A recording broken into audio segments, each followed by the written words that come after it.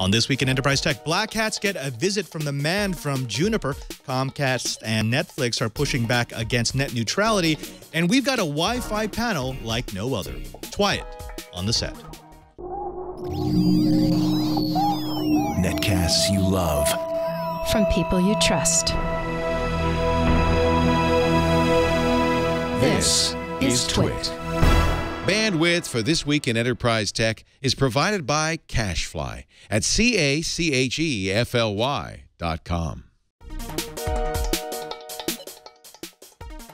This is Twiat, This Week in Enterprise Tech, episode 198, recorded July 15th, 2016.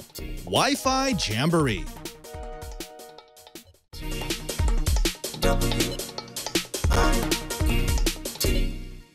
Welcome to Twiat, This Week in Enterprise Tech. It's the show dedicated to the enterprise professional, the IT pro, and the geek who just wants to know how the world is connected. I'm your host, Father Robert Ballecer, the digital Jesuit, your guide to all things in the enterprise. But of course, I can't guide you by myself. For that, I'm going to need a little help from my friends, especially Mr. Curtis Franklin. He is from Information Week Radio. Curtis, it's a little stormy over on the right coast. Are you going to be okay for the show? I hope so. We've got, as you say, thunder and lightning happening outside the window here. But hey, it's summertime. I'm in Florida, so nothing unusual there. And surely not even the cloud and the sky would interfere with something as important as Twiat. Fantastic. And speaking of thunder and lightning, we've got quite an episode for you this week. We're bringing in not one, not two, but three guests from Ruckus, from Pony Express, and from NetScout, who are going to be talking about the trials and the tribulations of Wi-Fi in large venues. So if you are an engineer, an IT folk who needs to deal with Wi-Fi, you're going to want to stay tuned. But first, let's go ahead and jump into the blips. Well, it's been a bad year for Juniper Networks, and it's just getting worse. Last December, Juniper acknowledged that their firewalls included unauthorized code disguised as debugging code that played man-in-the-middle to VPN traffic, surreptitiously decrypting traffic before passing it through. This past Wednesday, Juniper announced that they had fixed a bug in their Junos operating system that skipped peer certificate validation as long as the issuer name had matched one of the certificate authorities enrolled in Junos. In other words, if an attacker had a list of valid CAs, a trivial task, they could submit a self-signed cryptographical certificate with an issuer name that matches one of the companies on that list, completely bypassing CA vetting. With those invalid certificates, an attacker could establish a VPN tunnel that would give them access to the network. A fix has already been issued, so if you have a Juniper product, it's time to get patching. AWS is getting even bigger.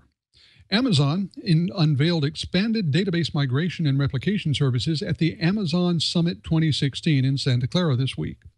SAP Adaptive Server Enterprise, formerly known as Sybase, joins Oracle and SQL Server on the list of on-premise systems that customers may integrate into or away from the cloud.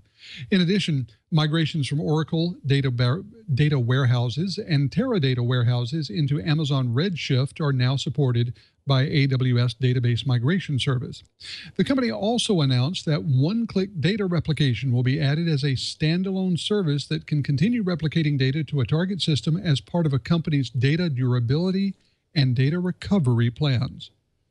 As two of the last truly independent UC vendors in the market, Polycom and Mitel were hoping that a $1.96 billion acquisition of the former by the latter would let them compete on equal footing with the big boys. However, it seems that it's not to be. Polycom pulled out of a year-long acquisition talk after receiving and accepting a $2 billion bid from New York-based private equity firm Cirrus Capital Group.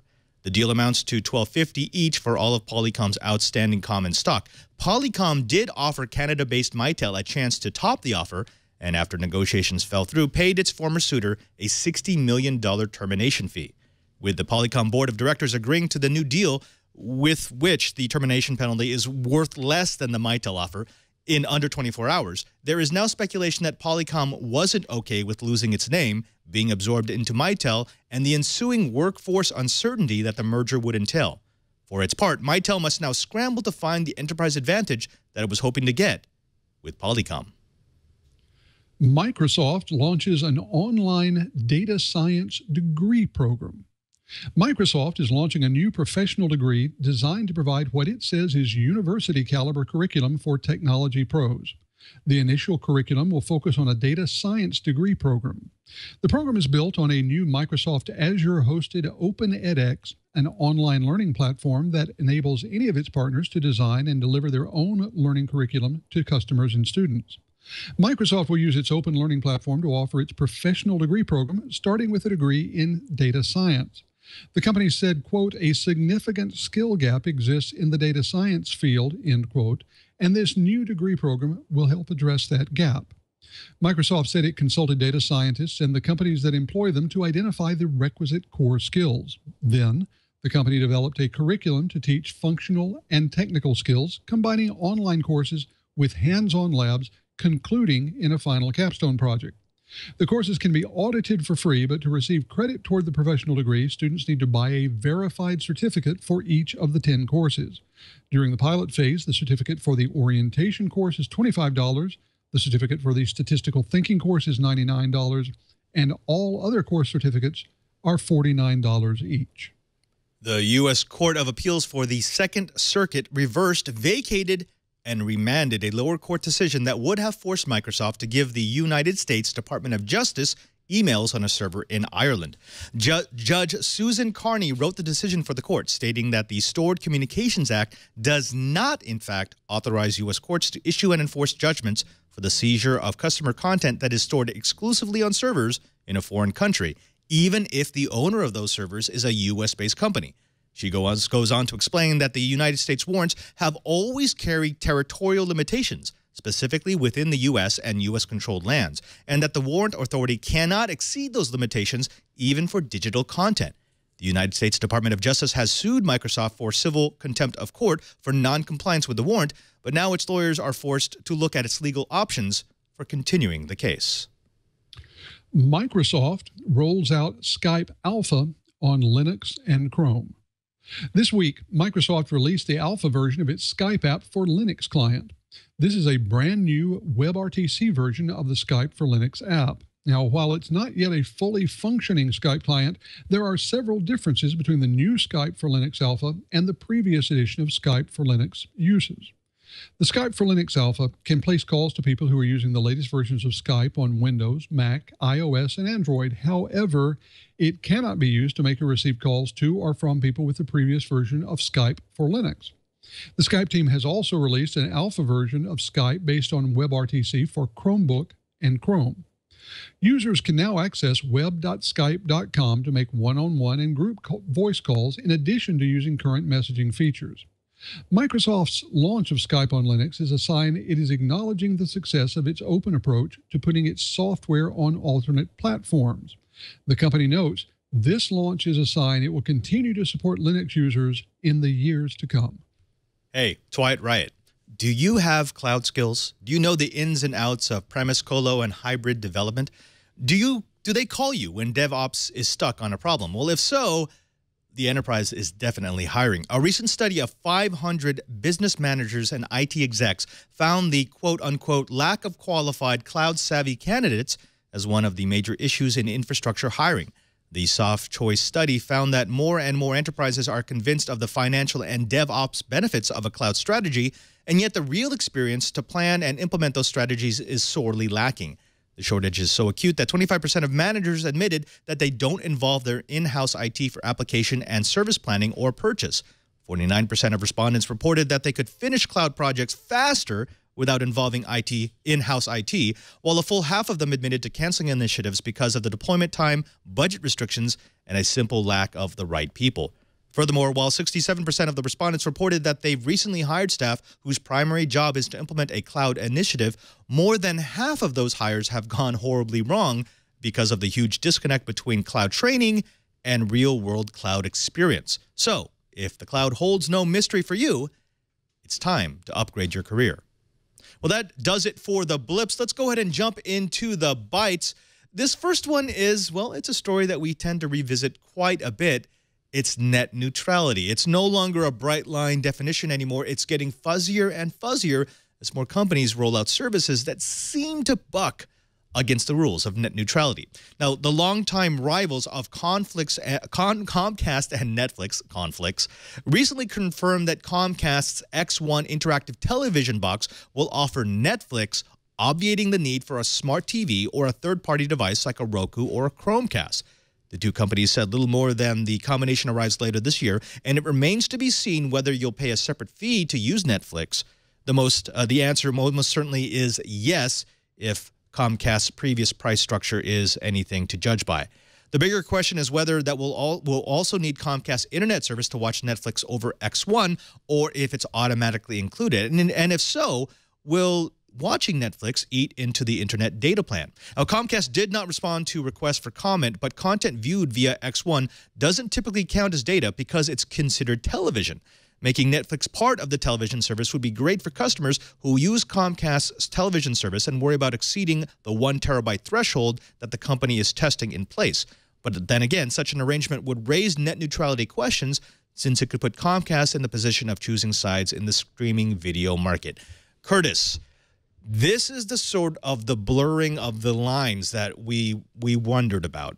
As companies start to deal more and more with the net neutrality regulations, which are now well entrenched, they're established, they're not going anywhere, they're going to start testing the limits of what they can and cannot do. For example, T-Mobile, with their Binge On service, really pushed the boundaries. They offered zero sum for services that brought their equipment within the T-Mobile network. It looks like Comcast is willing to do the same, but there are those who are saying that this is different because Comcast is already a television provider, and because they now can say you need to subscribe to our television service, otherwise you'll hit the cap. There are those who are saying this is a soft break in net neutrality. What's your take? Well, I think this is one of those cases where the ability of the companies to do things is racing way ahead of the regulator's imagination, because I think this is going to come down to a couple of points. One is, oddly enough, how it's billed. If Netflix is billed as part of the cable television billing, then I think they will make the argument that it's entirely outside of any sort of net neutrality rules, because it is a television service just like HBO or Showtime or the Weather Channel. But what we're seeing here as well is then whether you could have Netflix in two ways. And is Netflix that you subscribe to over the Comcast internet service different in some material way from the Netflix you get if you have it on your bill? And again, the instigating piece of this is the fact that they're bundling onto the services of their set-top box. We all know that there is a level at which all of it is data, just like when we talk on our telephones or our cell phones, it's all data at one level. It's going to come down to how it's billed, and I'm not sure how the FCC is planning to fight that battle. They could fight it very aggressively. And if they do that, they could end up with all kinds of interesting ramifications for how things are billed on your cable bill. Then again, they could decide to just throw up their hands and decide that, this is the way things are going to be. So we haven't heard anywhere nearly the end of this. The good folks out in the cable providers are going to muddy the waters as rapidly and completely as they can. We've got people in the chat room who are having a really good discussion about how we've seen this before. We saw this when the cell phone vendors, when the ISPs wanted to charge differently for bits that were text messages versus bits that were voice. Go back even before that, when we were switching over the telecom system in this country from circuit switch to packet switch, there was that pause, that year where they weren't really sure how to charge it. Now people are looking at something like this and they're saying, look, these artificial distinctions are just, they're muddying the waters unnecessarily. Bits are bits. If you're delivering over IP video content, how is that different from delivering web data, from delivering pictures, and from delivering Netflix and Hulu, et cetera, et cetera? Is the only reason why we're having this problem because Comcast is such a large vertical integrated market because it is a delivery system and because it is a network and because it is now a content producer. That's what's drawing down extra scrutiny. I think it's drawing down extra scrutiny, and I think it also gives them the opportunity to blur these lines more than a lot of other companies can. And that's really what they're trying to do. Comcast is big enough that they want to blur the lines. They want to push these test cases for two reasons. One, they hope certainly that the decisions will be made in their favor.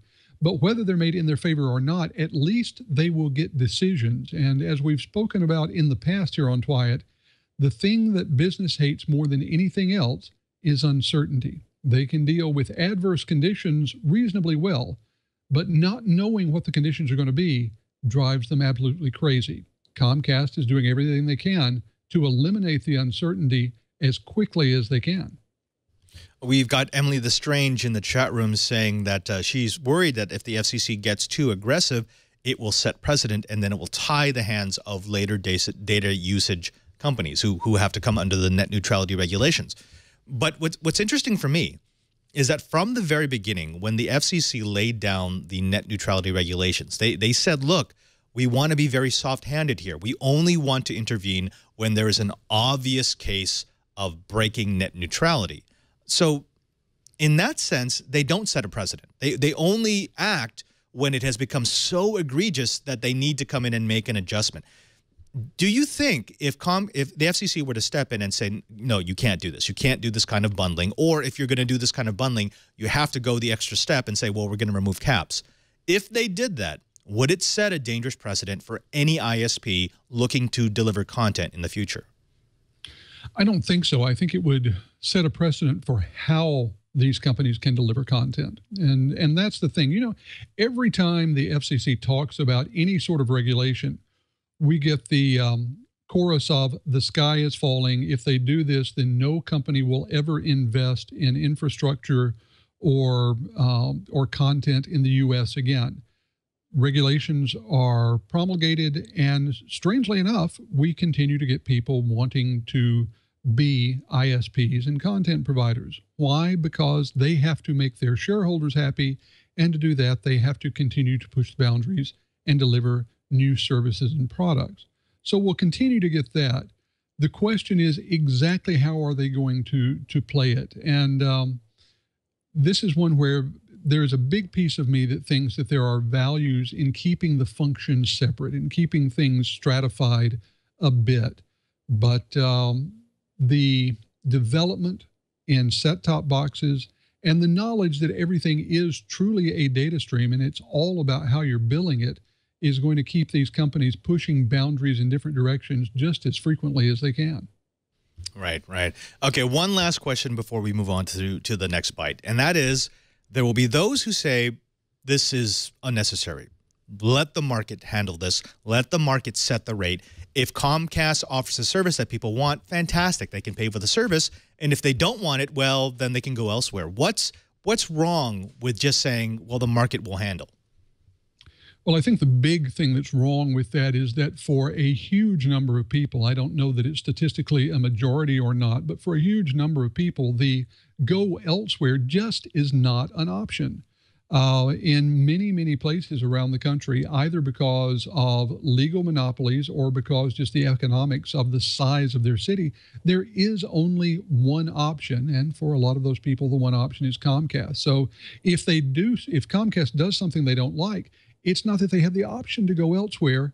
They just have to either suck it up and pay what Comcast wants and agree to their rules, or go back to kite string and oatmeal boxes for their communications. And for lots of people in the internet age, that's not really a good option. I think that's going to be the end of that bite. Net neutrality, suck it up.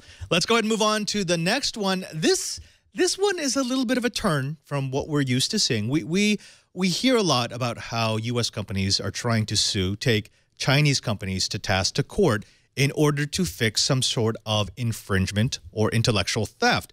Well, not in this case. In this case, we've got the tables turned because Huawei is suing T-Mobile. Now, in a case of dang, China is using U.S. patent law against a U.S. company in a case of, well, going after T-Mobile.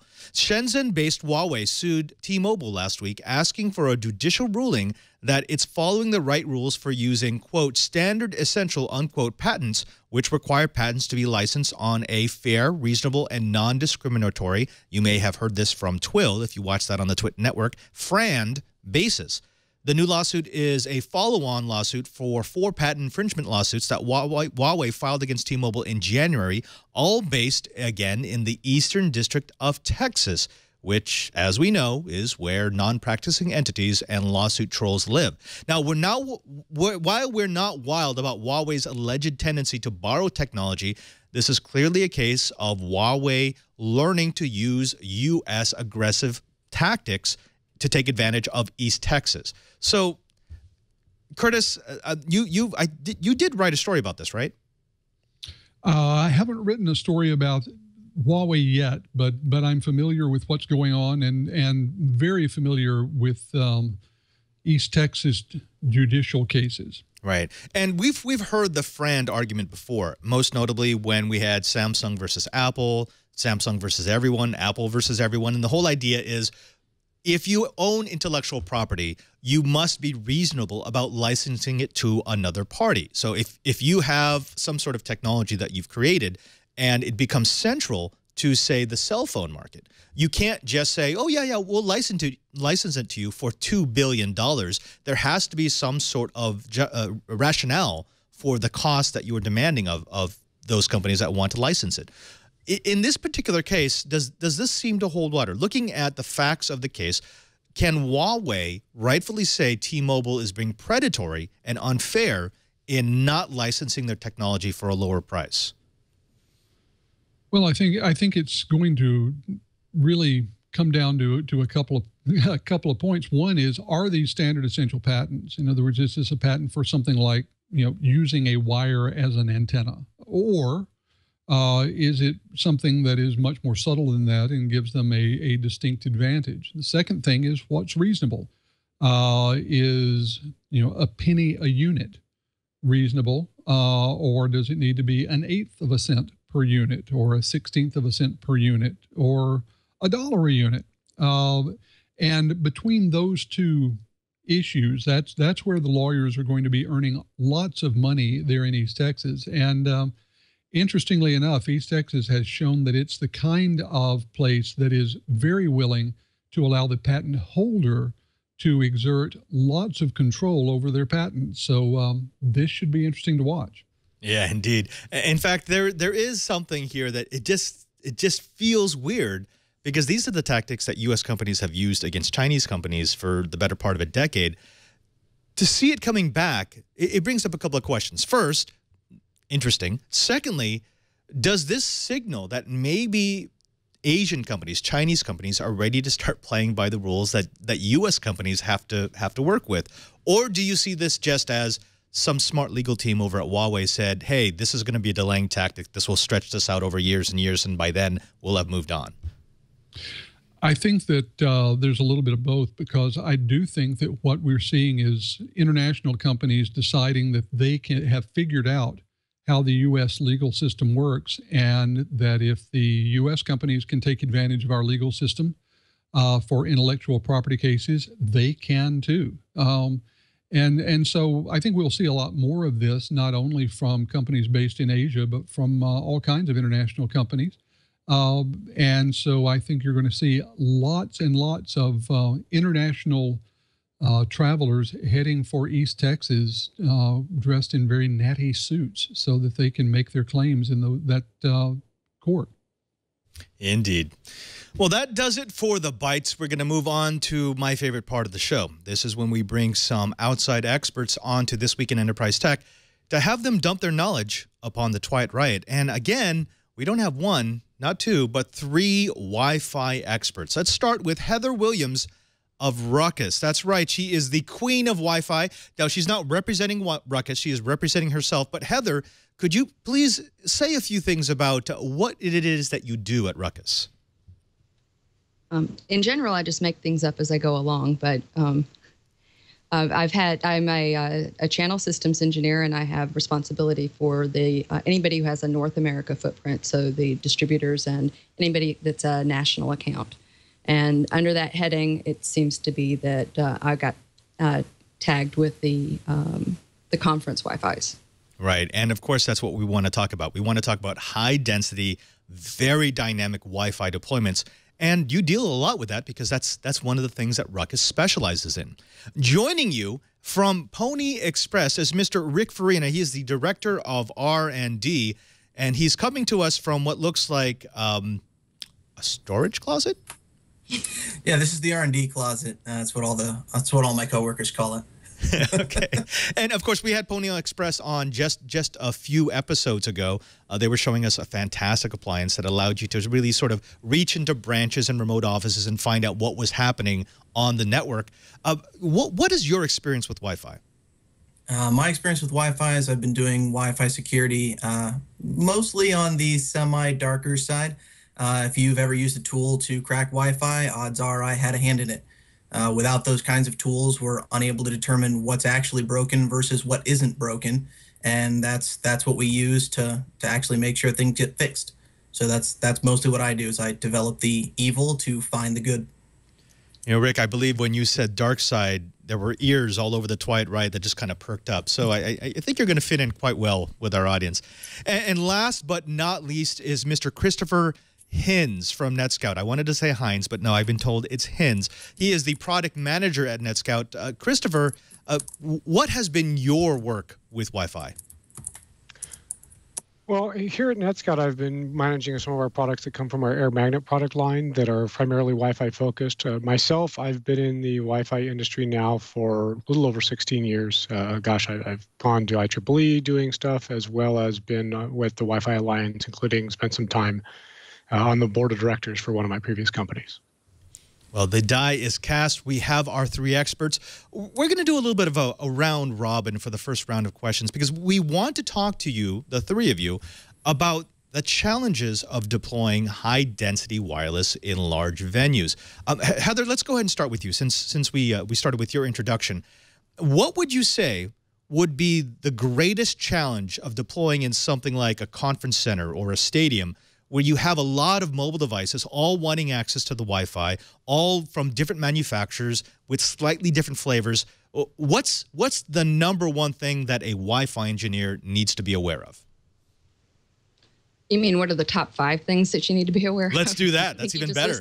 You're making more work for yourself, Heather. So you sort of hit the nail on the head about the first thing. So we've got mobile devices, and in venues like this, you're seeing at least 80% mobile device, rather, depending on the conference. But really, I think the biggest problem is there's no such thing as a cookie cutter. There's no template where you can just sort of like, oh, well, I've been there, I've done that, I know roughly what I'm going to do. Let's say, let's take a generic venue, like say a stadium of some kind. What's going on there today? What are you designing the network for today? Because tomorrow it's going to be completely different. And it's not just what the users bring in to use, it's who are they? Are they 16-year-olds that are looking for Pokemon? Or are they 50-year-olds that are just now sort of figured out how to FaceTime? And so the oversubscription rate that you can assume and the uptake rate for those clients varies greatly. It varies greatly even within a keynote address. I watched traffic just spike. It depends on who's in the audience, but it also depends who's up on stage. If it's a bit of a snorer, then up on stage, then all of a sudden the data usage on the mobile devices goes way up because everybody's... I never even get... That is perfect, actually. I should have been watching that during the interop keynotes. Yeah, if you start to see more data being drawn by the APs, it means they're bored and they're now looking for something to occupy their time. That's a big data correlation. Well, thank you. And I was sitting in the keynote, and I was grateful for the interesting people who were speaking because it kept my people a little quiet and placated. Actually, I do want to go over to Rick for something, because you did mention that you have to be aware of your audience. Are they 40-some professionals? Are they 16-year-olds looking for Pokemon?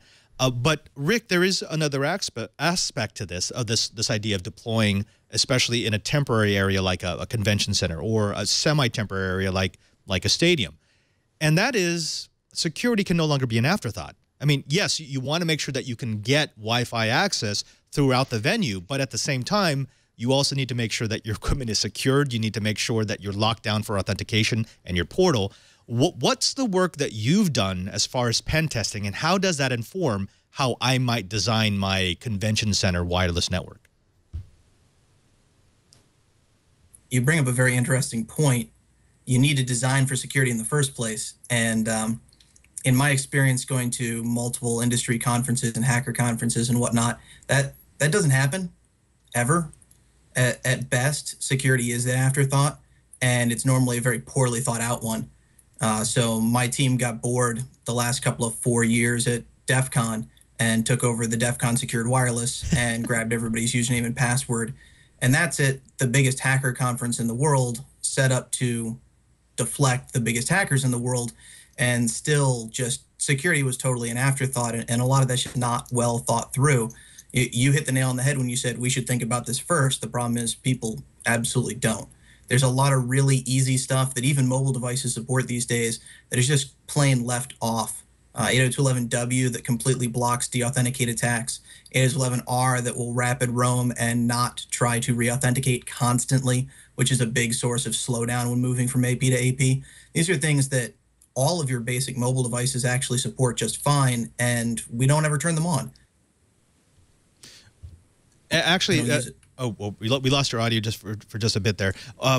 Which DEF CON was that, by the way? Let's see. 17, 18, 19, 20. Wow. Okay. 22, 23. Okay, so we skipped one.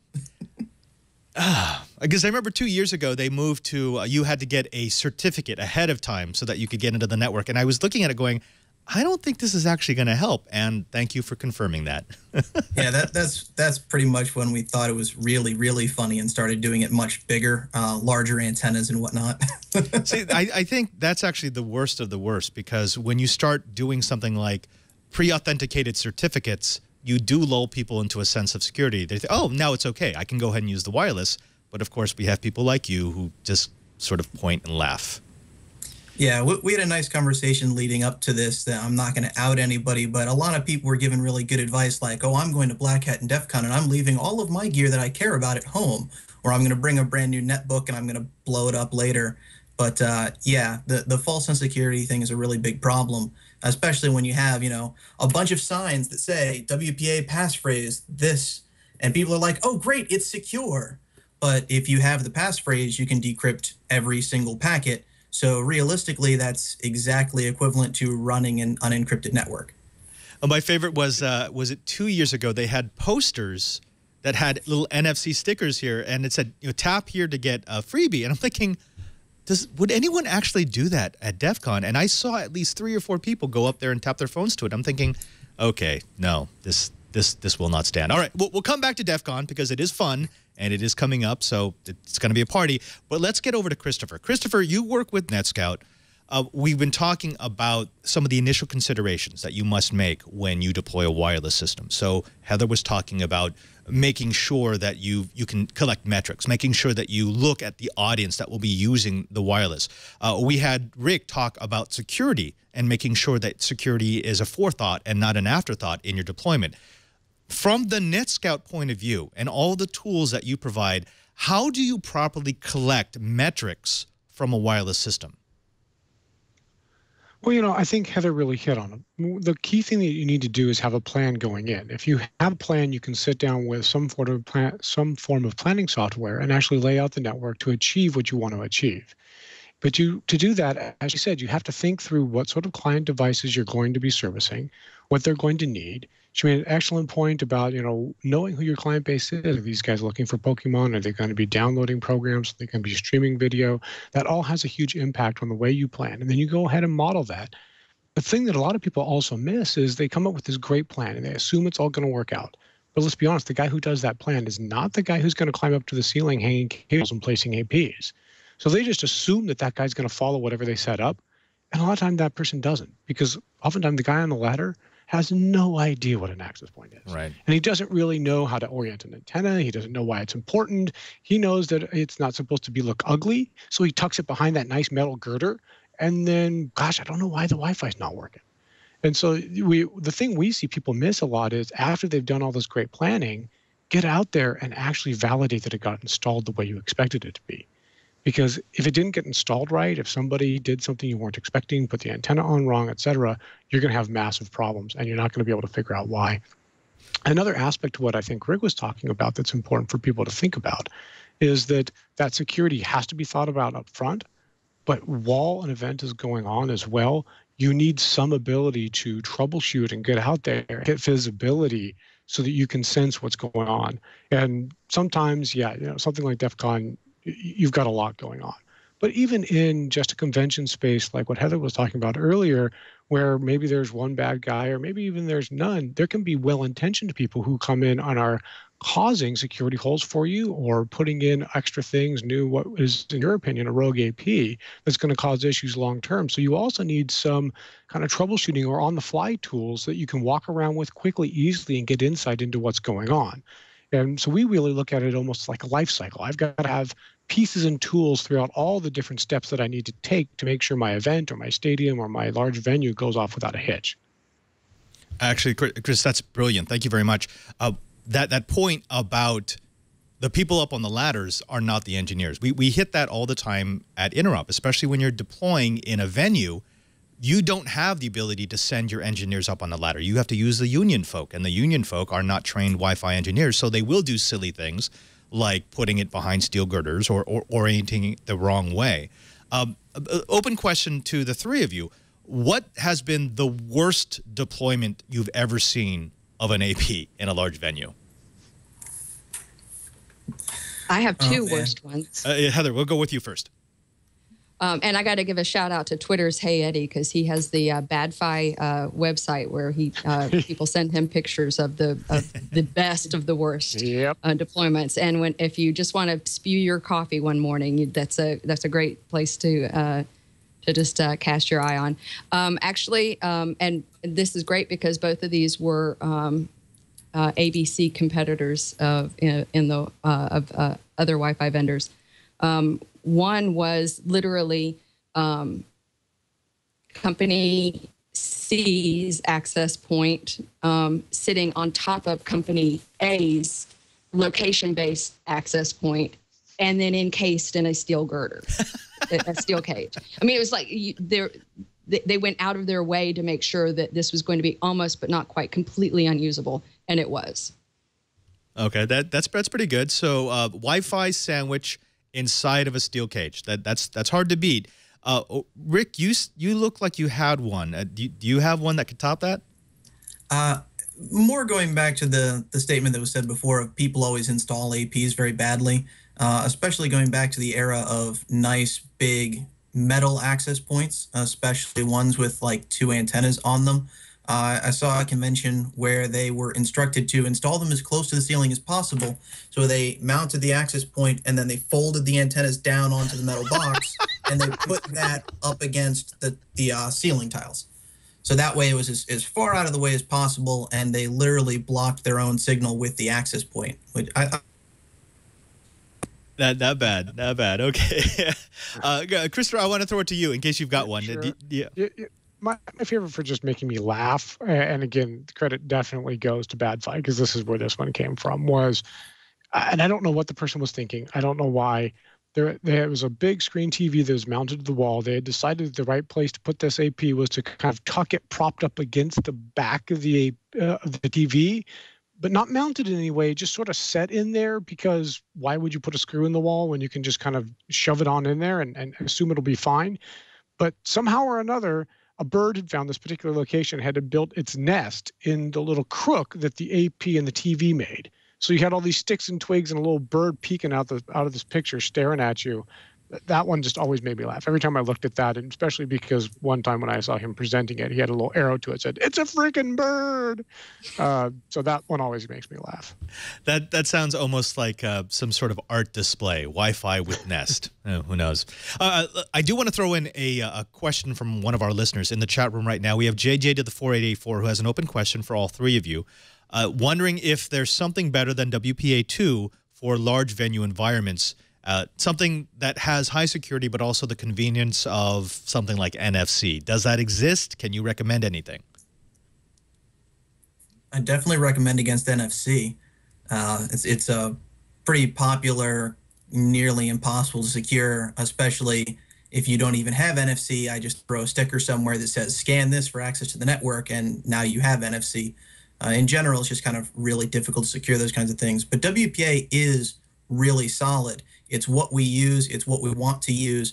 The problem is the deployment and how it's configured. So if you do WPA PSK, that means everybody knows the encryption key and they can all decode everything. But if you actually use certificate-based, radius-backed, you can give each person their own encryption key, and you can keep those packets a lot more secure, a lot safer. Makes it a lot harder for people to mess with each other as well. So, I mean, WPA is what you want to do. It's the pre-shared key part that's terrible. Right, right. Yeah. And I'd like to add in, and I'd like to draw a distinction between DEF CON and Black Hat, because I think that maybe you hacked DEF CON, but you weren't at Black Hat hacking last year, or at least not my network, you weren't. Not that I want to throw the gauntlet down, because now I'm sort of terrified of what's going to happen. You shouldn't have said that. Oh, no. But, and I really am terrified about this now. But the two things, yes, certificate-based and is an excellent way to go. And this is where you have to know your audience. You can't do that at Black Hat. There is no way that these crazy little squirrels are going to download a certificate onto their device. Which is where the previous company a couple of years ago, that Wi-Fi network that was one of the problems that they had, aside from the fact that it wasn't really secure. But I got to give a huge shout out to a company, RGNets, they're a Riot partner of ours, and they're the guys that secured our network last year. And they do, amongst other things, and I have to caveat, I am not a security expert. I married up the OSI layer. My server guy is my husband, and he handles all of that for me. But RGNets, with all due respect to Padre, they built a God box, and they, amongst other things, what they do is they do per-device VLANing. So it keeps all the crazies. Each device is in its own VLAN. Yes, and I think the show title now has to be Heather Dares You to Hack Black Hat. No, we won't do that. We won't do that. Please don't do that. Could you actually change the banner under her name? That would be perfect. She's the Darer, and you can change mine to Darey. That would be great. Change Heather to You Can't Hack My Wi-Fi, because that's a red cape to a bull.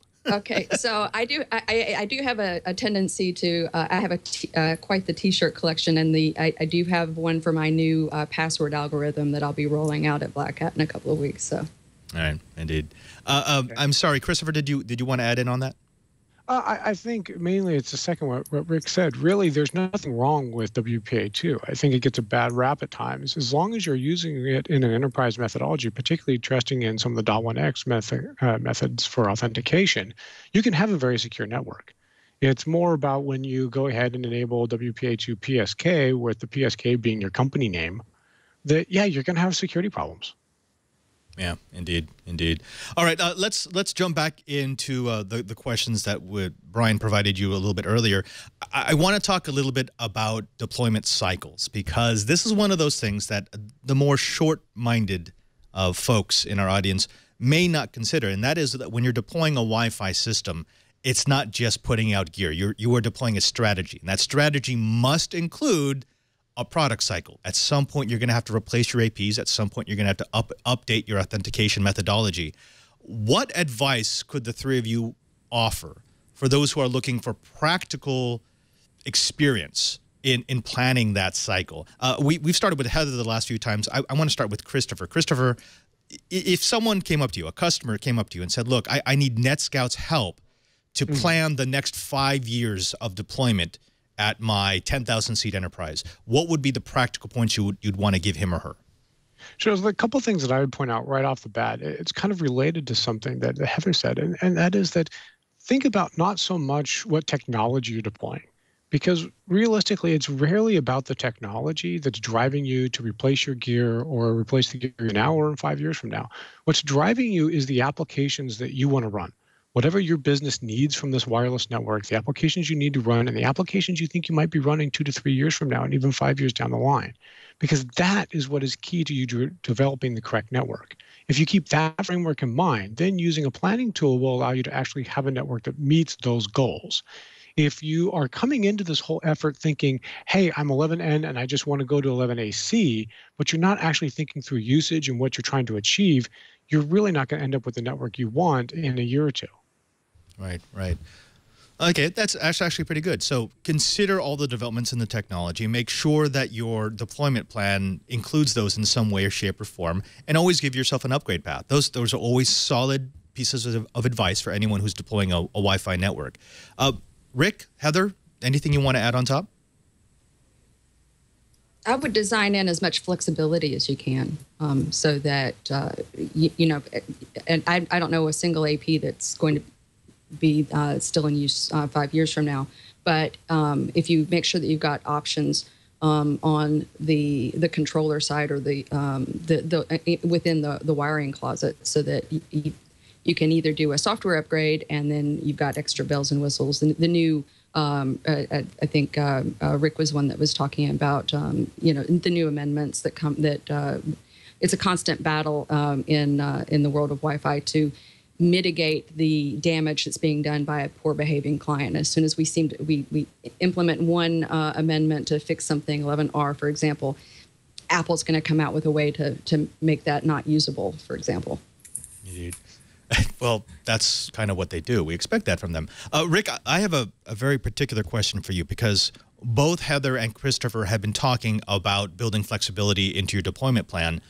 But there is a thing. Back when I was still actively working, those were the times that you always had to look for, well, things that you were forgetting about security. Because anytime you move from one standard to the next, one piece of gear to the next, one vendor to the next, there's always going to be that whole, well, it works, so I'm going to leave it alone, and I don't have to validate it because I validated the last time we installed this wireless network. Do you see that as common? Is that the deadliest time for a Wi-Fi engineer, when they're implementing the plan but not re-verifying? Oh, absolutely correct. I mean, I see a lot of things like people that don't know their equipment, people don't know what they're deploying. We do Wi-Fi fox hunts at DEF CON, and people will be tracking around, and you'll see them, and you'll just stop them in the hallway and be like, no, the antenna goes this way, dude. Like, you're pointing it the wrong direction. And that's a really big problem when you go and you say, okay, I've got 10,000 tablets, they're 2.4 gigahertz only, but I desperately need this new AC access points because they're faster. Then you realize that, you know, none of your stuff actually connects to each other anymore, and all of that just doesn't do you any good. There's a very big educational gap, I think. New stuff is great. I'm a huge proponent of new stuff, especially when it comes to security. A lot of those newer amendments that are actually now widely supported, that have been around for years, but now finally work. It's really important to have those, but if you don't understand what you're deploying, it's never going to work. So knowledge of what you are doing is really key. Right, right. Okay, so let's take all of that, because we have a practical question from an actual IT folk in the field right now. Emily the Strange wants to know, this is all good. This discussion is great. However, money always has to play a part in the discussion, because upgrading this equipment, upgrading your software, verifying the installation is always going to cost you.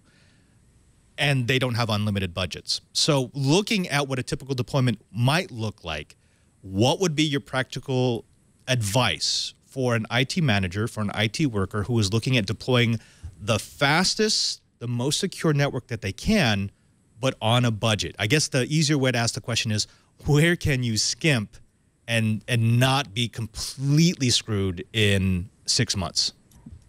So if I could actually take this one, it's one of my favorites. I was at a convention, and we were all sitting around after all the talks had gone, and we were discussing if you've ever done an initial deployment for Wi-Fi. And the whole lot of us, nobody raised their hand and say, okay, so who has actually done a come from behind, fix the mistakes other people made? And the whole group, about 20, 25 of us said, yep, that's pretty much what I do all the time. You put in bids to do this stuff correctly, and then somebody will come by and undercut and be like, oh no, you just need an AP every 27 feet. It'll be fine. Just turn all the powers up to max and you'll get great coverage. I would say don't skimp on the plan. More than anything else, look at what are my requirements. You know, is the speed the most important thing to me? Is the security the most important thing to me? But actually take that time to plan out what's important, where you're going to put that money, and don't go for the cheapest guy who hangs access points. Go for a guy who actually has a plan, because that guy could also tell you, you know, I recommend this, but you can get away with this, or I recommend that, you can get away with this. And there are ways to skimp, but planning is just desperately not the one to skimp on. I love that. That is a great approach. Never skimp on the plan, so that even if you do have to cut corners for the deployment, you know that you cut corners. So the next person who takes over the project understands this is where it was supposed to be originally until we ran out of cash. Heather, you look like you had a question or a comment you wanted to throw in there. Well, I was going to go what he said, but rather than say where can I skimp, there was the one thing I was going to say where you do not skimp, where you absolutely put your money is the guy with the plan who knows what he's talking about. So if at the bottom of every slide it should say, and make sure you have a Wi-Fi engineer, an experienced Wi-Fi engineer. Make sure, and he's got good tools. So Christopher can talk about that. But the Wi-Fi engineer doesn't come with magic glasses. He's got to have the right tools, and he's got to know how to use them. Yeah, Christopher, let's go to you for that, because the guy who knows, that's ultimately the person who should be making the decision about what goes in the deployment plan. What do we look for? Let's say I'm just the CTO. And I need to hire someone who's going to be able to make my wireless plan. What should I be looking for in a person who says that he or she understands what it takes to deploy a secure wireless network? Well, you know, I think one thing that you should be looking for is what questions they ask. You know, Rick made some good points. And if you think about what we talked about earlier in terms of what goes into a good plan, these are not questions where you'd come and say, hey, so which model of AP did you pick and what technology is that and how much money do you have? If that's the level of discussion that your Wi-Fi engineer is having with you before, you know, as part of the bid process, that's all they want to know, that's not the right guy, because that guy's not going to be able to put together a good plan. You want to find somebody who's actually asking you about your usage so that you feel comfortable that they're going to be putting together a plan that meets what you need to do. And if they're not asking those usage and actual questions about how your network will perform long-term for your needs, then you have a fundamental problem. The other thing you do want to find out is what tool they're using or what are their mechanisms for their plan. You know, there are a lot of options out there, and there are still a lot of people who will say, well, you know, my overall goal is a lot of these APs can figure it all out themselves, so I'm just going to go slap them up on this radius and it'll work out. And if you start to get that feeling these guys don't have a tool or they're just going to blindly trust that things will work out, that's another big warning sign.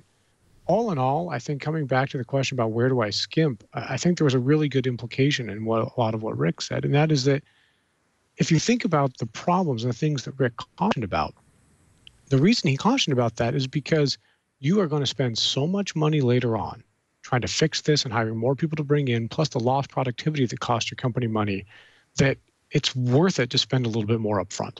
It's worth it to make sure that this network is done right, installed right, so that you don't have a problem later on that's costing you and bleeding money.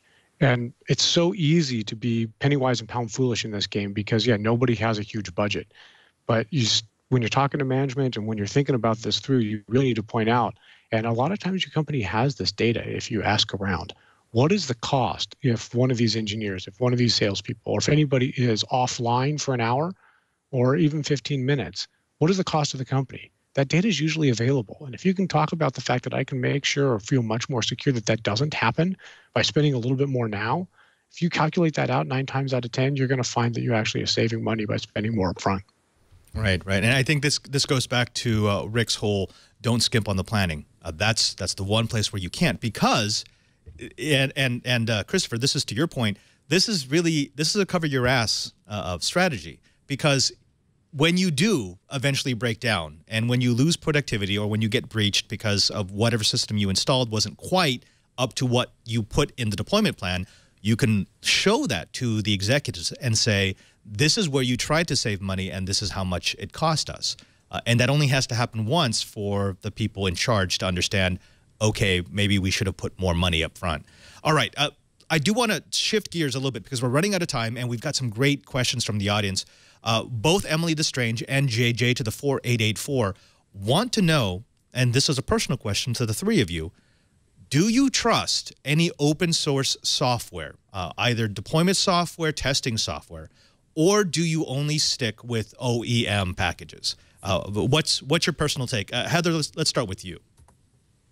Well, I like them all, and but I've become particularly fond of Wireshark recently. So I have to say I play both sides. Good. I like, that's a great answer. I also use several tools that were given to me by vendors who thought that I'd love it, but I tend to stick a bit more to the open source side. But I have them all on my laptop, so I'm ready to pull them out and use each tool as necessary. What about you, Rick? As open source as I can possibly be, but that still doesn't mean it's all open source. There's a lot of tools out there that are great and simply have no open source replacement. A lot of the Wi-Fi planning tools, for instance, there's just not a good replacement for those. Those are really good tools. There's a couple of companies that make them. There's quite a few of them that are very high-end, and it's great. Then again, there's a lot of products that are very expensive, targeting, Windows or Mac, and you could just go to Linux and use it for free, typically with a live CD. You just download, plug a USB stick in for the live disk and plug a USB stick in for the Wi-Fi card or whatever, and you're off to the races. So I love open source for what it is, especially because you can give it away to people and they can learn and practice. And there's a very far, you can get very far with just the open source stuff without, even if you're not a professional. I know that this is targeted professionals, but at some point we weren't professionals, right? We were all trying to break into this space, and the open source is especially fantastic for that, is you can get these tools that the professionals use a lot of times that'll get you a lot of experience, which is awesome. I love that. I love that. And Christopher, I'm going to tweak your question just a little bit because it is still open source versus what's provided by the OEMs. But maybe speak also to firmware, because there are plenty of open source firmwares out there that can give enterprise functionality to lower cost hardware. What has been your stand on that? I don't really have a problem with open source software. I think my big concern is you need to use what works and is actually going to perform the way you need it to. And, obviously we sell some tools. We believe in those tools very heavily. And we do have people come to us, whether it's loading software on a piece of hardware or whether it's a software tool that they have for a particular device. And they say, hey, this particular piece of software does everything I need because I don't need to do all these other things. Well, if you don't need to do all those other things, then that is the right tool for you. In reality, there's another guy just down the block as a network engineer that does have to do these things. And he needs all those tools that will enable that. On a piece of hardware, loading new software on it, I tend to be a stickler. I get really nervous about some of the regulatory implications about loading open source software onto someone else's piece of hardware. I'm not a regulatory lawyer. I don't play one on TV, but I have had enough exposure in my life to some of the regulatory requirements worldwide to know that there are some implications about loading something other than the original manufacturer's software onto an RF emitting device. I want to go ahead and bring my co-host back into the show. Curtis Franklin, we have talked a lot about the changing landscape of Wi-Fi, the development of different protocols, everything from when we started the show, I think we were still just going through draft N, up to 802.11ac and the upcoming Wave 2 devices that are starting to hit the Wi-Fi shores.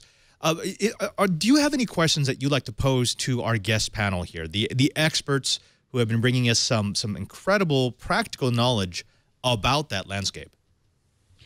Well, I think my big question is one that I've asked a number of people, but I'd love to get our panelists' take, and that is especially as we look forward to 11AC Wave 2, do you think that this is going to be held back somewhat because of the requirement that you basically replace so much of your back-end infrastructure if you want to take full advantage of the Wave 2 access points? Or has everyone already put 10 gig switches with massive backplane fabrics in their remote wiring closets? So sorry, go ahead, Heather. I was just going to say, well, I think you need to look behind you because Wave 2 washed over you, a while ago. And what I've seen is that as painfully slow as the adoption process for 11N was, 11AC was like on steroids. And that has been awesome because it's really forced us into the dual band. I see relatively few single band only clients anymore. And so that's all to the good. The wired side that's painfully expensive to do the upgrades on that. I haven't seen that there's actually that as much as 11AC and Wave 2 is giving us. I haven't seen that that's been slowing down the adoption of 11AC. I think what you really want to talk about is the Axeman cometh, and that's where we're really going to. And I do think that 11AX is going to, as fast as 11AC seems to have rushed towards us, I think 11AX maybe even more, and that's going to be driving the even more. I know we've got the 2.5 gig ports coming online and all of that, but somewhere in between, I think we just need to keep our eyes at what's the next big wave. Okay, hold on. Let's take a step back. If you had not just a customer, but a good friend who was looking at replacing their access points with 802.11ac Wave 2, would you tell them, hold off a little bit and wait for AX? Or would you say, go ahead and do Wave 2, it's going to be fine?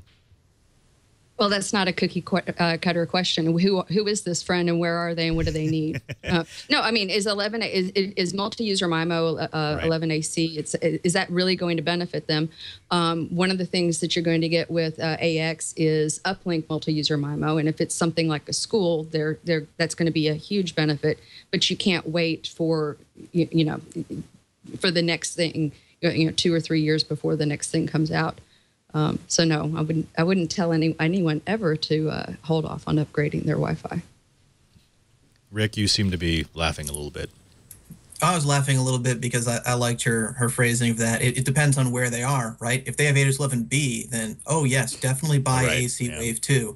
If they have AC, no, totally hold off for AX. But to pull this back to what we were talking about originally, which was using this at conventions and large gatherings and whatnot, I think that to the best of your ability, you should be using very new gear, even if the back end can't handle it at all.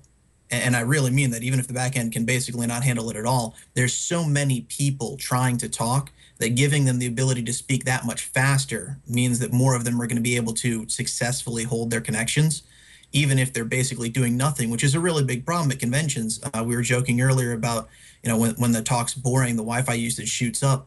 But even when the talk's not boring, there's just thousands of devices connecting to Wi-Fi access points. Just maintaining those connections is a huge load for that airspace. Not for the access points, but there's only so much bandwidth, physical bandwidth in the air. And newer technologies take a huge advantage of that. Christopher, you get the last word here because unfortunately we are over time. Do you want to add your 10 cents in on that discussion? Yeah, I'd like to a little bit, because when I look at 11AC and I kind of look at Wave 2, what it really enables, particularly for the enterprise space, I think there's a lot of hype, but a lot of people move to at least a gig backplane when they put in 11N sometimes. And frankly, if you've got a true gig network, that thing is full duplex, so that's really 2 gigs. Wi-Fi is half duplex. Most of these devices, if you're really going to gain the big fancy numbers that Wi-Fi likes to put against this technology, that's using 160 megahertz channels. That's not terribly common. That's not really going to happen in most enterprise spaces. So I don't really think people should be terribly worried about what their wired backhaul is, unless they are very antiquated. If you're on 10100, yeah, be worried. Go update it. But if you're on Gig E, in all likelihood, it's not going to be that big of a bottleneck, even with Wave 2. Wave 2 is more about making more efficient use of your available spectrum with a multi-user MIMO situation. That's just ensuring that I'm not eating up time with a single stream device. But, okay, now I've got 3 streams devices worth of data, but that's not terribly different than what I had with 11N. Yeah, 256 QAM, that'll bump me up a bit. But realistically, I don't see this as being that big of a deal to worry about that would stop me from rolling out technology or would halt anything going on. I do agree that, with Heather, that AX is a little bit different, and AX is going to be a very interesting animal when it arrives, but the jury's still out on a lot of that. So I wouldn't say sky is falling by any stretch of the imagination, and I don't buy into anything that says that the wired infrastructure is going to hold back this technology. Well, folks, you've done it again. You've used up another hour listening to the best dang enterprise podcast in the universe. That's according to 9 out of 10 APs on top of APs inside of steel girders. I want to thank our panelists for being part of this episode of This Week in Enterprise Tech. This was one to remember. Thank you very much for being here. Let's start with Heather Williams of Ruckus. Where should people find you? If they want to see your work, if they want to see you at Black Hat, where can they look for the Queen of Wi-Fi? Well, at Black Hat, I'll be hiding in the knock. No, I'll probably be wandering around with a pineapple or something. But and then I'm on my Twitter handle is Mo Better Wi-Fi. All of those tweets are mine, and no company should ever take responsibility for anything I say. Well said, well said.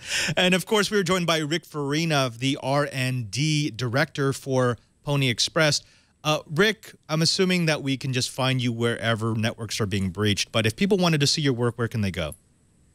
I'm all around. If you happen to be coming in for Black Hat, please do stop by the Pony booth, but I'm not going to be there. I will be at DEF CON at the Wireless Village, teaching people the fun of hacking and how to defend against it by setting up things that they're allowed to break. So feel free to stop in, come say hi, and if you Google my name, you'll probably find ways to find me on all kinds of places like your IRC channel. I normally camp out at the Hardware Hacking Village, but I think I may have to set up camp at Wireless this year, so we'll see. And, of course, Christopher Hinsz from NetScout. If people wanted to find out more about NetScout, more about the products that you offer, more about the analysis that you can give to people who are planning their wireless deployments, where should they go? Well, if they want to come get a feel for our products, they can come to enterprise.netscout.com, take a look at some of our Wi-Fi as well as some of our wired offerings. If you're looking for me particularly, usually you can find me at some of the WLAN Pros conferences, anything along those lines. I tend to be pretty active in wireless as much as I can be. I do have a Twitter handle, but it's usually doesn't have much to do with NetScout, but that's CSH_OTA. So if anybody wants to just randomly tell me what they thought of this particular episode, you're more than welcome to. I'll probably ignore it. Heather, Rick, and Christopher, thank you very much for joining us. You know what? This was so much fun. Can I invite you individually to come on future episodes of Twiat? Because this was sort of a fun panel discussion, but I'd love to pick your brain when we've got a solid 30 minutes just to talk it out. Anytime. Fantastic. Absolutely. All right. I'm bribable. And actually, I'll be at Black Hat hammering on your network. So there we go. Thank you again. And, of course, we need to thank my co-host, Curtis Franklin. He kind of pulled big duty today because we normally have at least 2 co-hosts. Thank you for being part of this episode. Curtis, if they want to find you, your radio show, where can they go? Well, the big place to find me on a daily basis is on Twitter at KG4GWA, but my typed words, my audio, my video all lives ultimately at informationweek.com. And for those who do follow Information Week Radio, we've got a lot of changes coming up in the month of August. Big changes in Information Week, big changes for Information Week Radio. So stay tuned. It's not being a sleepy summer, even one little bit. Thank you again, Curtis. You are my sunshine in the dark of the network closet. That did not sound right. We'll do another one next time. Of course, we want to thank you, the loyal listener or viewer who comes back week after week for his or her fix of enterprise goodness. Now, we want to make it easy for you to get This Week in Enterprise Tech on your device of choice. So please, please, please go to our show page at twit.tv/Twiat. That's TWIET, This Week in Enterprise Tech. There you'll find not just all of our back episodes, but also links for subscribing. Do you want an audio version on your phone so you can listen on your way to work? You can do that. Do you want a video version on your tablet so you can watch us at break? You can do that. Do you want the high-definition video version on your Mac, your PC, your laptop, or your desktop so that you can watch us on your big screen when you get home? You can do that. It's all at twit.tv twitter.com/Twiet. Also, don't forget that you can follow me on Twitter, twitter.com/PadreSJ. If you follow me there, not only will you find out what I'm doing when I'm not hosting shows on the Twit TV network, but you can also suggest guests for future episodes of This Week in Enterprise Tech and topics. In fact, Brian Chi, who is now our producer, he has pulled directly from Twitter many of your great ideas. Please keep them coming because we want to give you what you need here on Twiet. Also, don't forget that we do this show every Friday, 1:30 p.m. Pacific time. Live.twit.tv is the link to go to if you want to see the pre-show, the post-show, and everything that gets cut out of the final mix. And as long as you're watching live, why not jump into our chat room at irc.twit.tv? It's filled with some of the most brilliant engineers, some of the funniest trolls, and yes, some good old-fashioned Twit army folk who will keep you company as we go through this experiment that we call Twit TV. Next week, I am out, and taking over hosting duties will be Curtis Franklin. He'll be back here with Lou and Cheebert. They'll be taking through all of the goodness that is Twiet. And until then, thanks to everyone here in the studio who makes this show possible, to Lisa and Leo for letting us do Twiet, to my TD who this week is Anthony. Anthony, I'm not sure if you have a camera on yourself. Hey. Could you tell people what it is that you do here except play Pokemon? Do a lot of Pokemon, but I'm also a producer for the new Screensaver, so check it out this Saturday. Actually, Padre, you are our co-host. Oh, wait, I am? Yeah. Oh, okay, good. Did you get the memo? That's good to know. Oh, yeah, okay. So, yeah, check it out. We have the CEO of Chip to show off the new Pocket Chip. Ah, yeah. Okay. So, yeah, check it out. Yeah, he's got a few things going on. Until next time, I am Father Robert Ballecer, the Digital Jesuit, just reminding you that if you want to know what's going on in the Enterprise, just keep Twiet.